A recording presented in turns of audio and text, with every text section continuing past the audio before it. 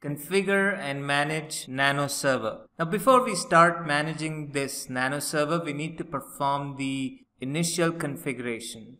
So from this recovery console, I'm going to type the username as administrator and the password which I specified during the creation of Nano Server image using the new Nano Server image commandlet. And the domain name, I'm going to leave it blank because this Nano Server is not joined to the domain yet. I'll press enter. Now these are the few options that you can configure on a Nano Server's text-based console.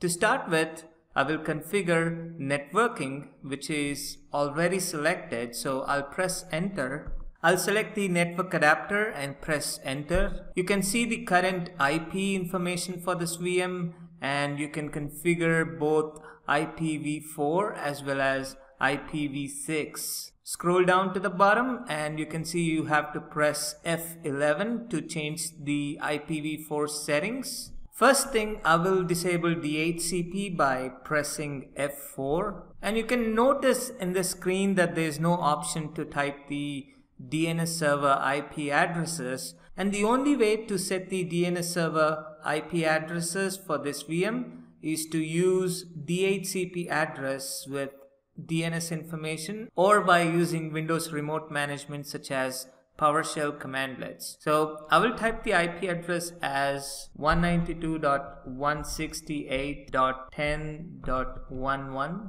and the subnet mask is 255.255.255.0 and the default gateway is 192.168.10.254. So I will press enter to save the information. I'm going to press escape to continue, and you can see the new IPv4 address has been set. Now I will go back to the main screen by pressing escape key twice.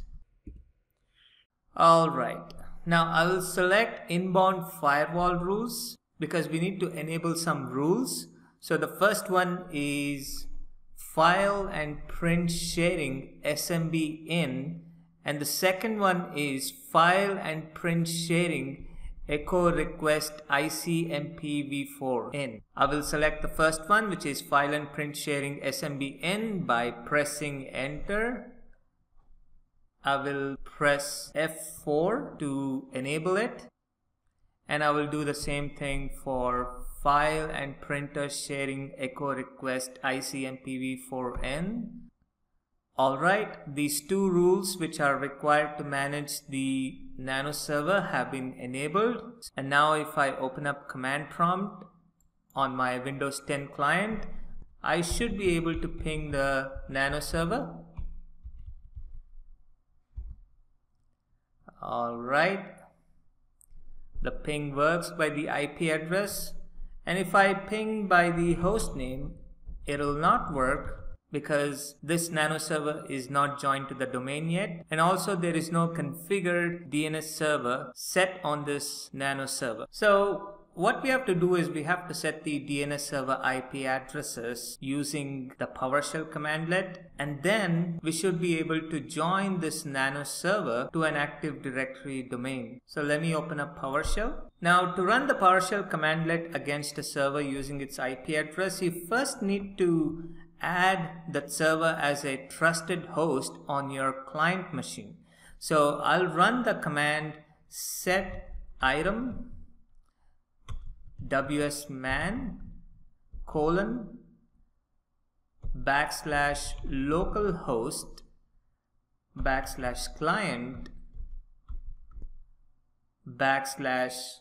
/trusted hosts -value 192.168.10.111, which is the IP address of our Nano Server. So I'll press enter and I will press Y. Now we'll enter into a PS session of the remote host, which is our Nano Server. So I'll type enter PS session minus computer name, and that will be our IP address of the Nano Server, minus credential prompt this for the credential, get credential. Alright, so again I'll type the same credential which I used to create the Nano Server image using the new Nano Server image commandlet. Alright, you can see that we have now entered into the PS session of the Nano Server. Okay, first I'll check if there is any DNS server configured. So I'll type get DNS client server address, and you can see for IPv4 it is nothing, and for IPv6 it's just the loopback address. Now let's configure our DNS server addresses on this Nano Server by running set DNS client server address minus interface alias Ethernet minus server addresses. I just have only one DNS server, which is 192.168.10.1. Alright, I'll press enter. Let's see if I can now see the DNS server address configured, and I can see that. Alright, I'll exit out of the PS session of our Nano Server. Next, we need to join the Nano Server to the domain. Now, to join a Nano Server to the domain, we cannot use the regular method to join any Windows server or a Windows client to an Active Directory domain. Instead, we need to use offline domain join method. For that, I will type djoin/provision/domain, which is contoso.local/machine, which is nano server 1/save file in C drive nanoserver1.txt.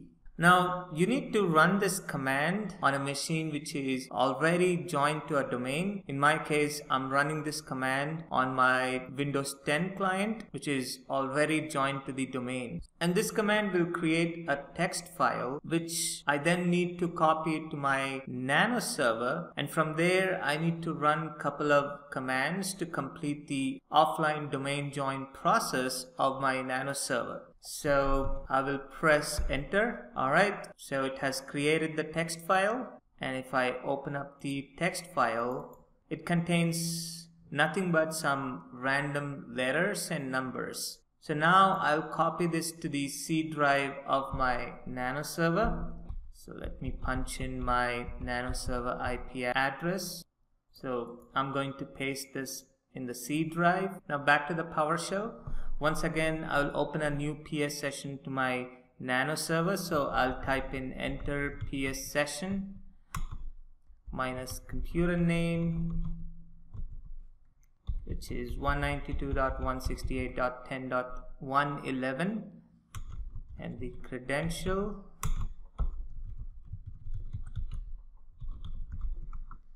I pressed enter and I'll type in the credential.